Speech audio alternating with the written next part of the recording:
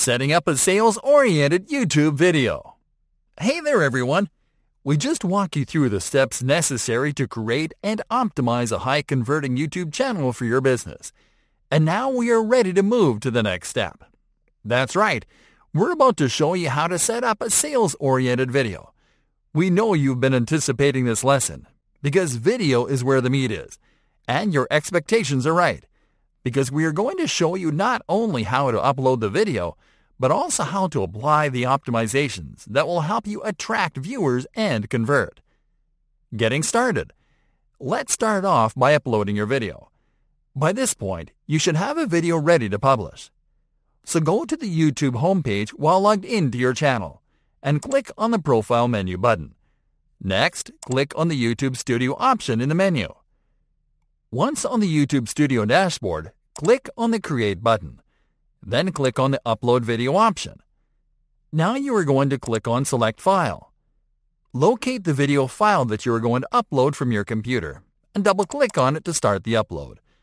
The video will start uploading, and you can continue the job by customizing it and adding your optimizations. Customizing the video. Okay, let's start by composing the video title in the title field. Here, you are going to type the title of your video. Don't try to be too original.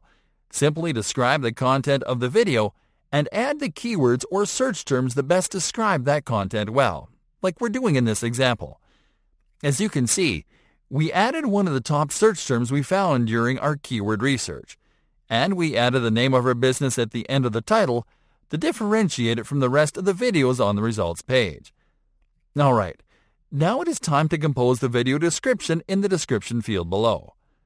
Again, the secret here is to add a brief summary of the content in your video filled with keywords and search terms. Here, you are not as restricted by space, so we recommend you add from 3 to 5 keywords and search terms, the ones that are most relevant to the video. It is also important that you add an action URL with a call to action at the end of the description.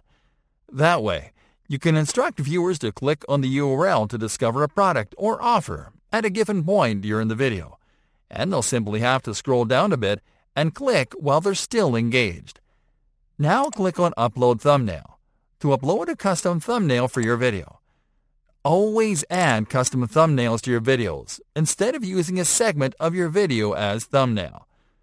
Alright, now select the No, It's Not Made for Kids option under Audience and click on More Options. Here are the additional configurations that you are going to do.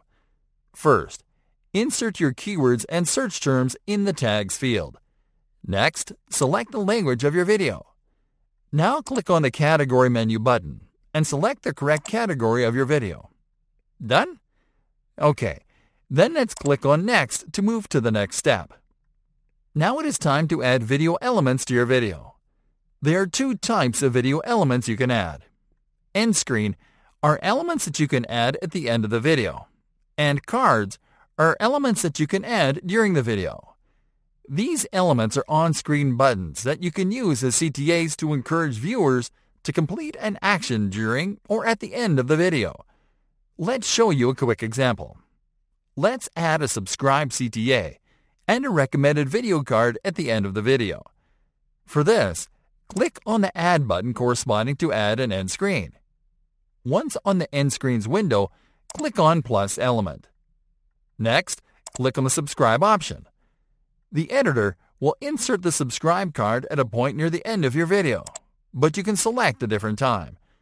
Now click again on Plus element and select Video. Now select the Best for Viewer option and click on Save. Awesome job! Once you are done adding your video elements, click on Next to continue. On the following window, select the Public option. Then click on the Publish button. And that'll be it. You can copy the video link provided by YouTube to share your video on your other social channels. But you can hold on to this for a bit, because we'll be showing you how to share and embed your video in a couple of upcoming lessons.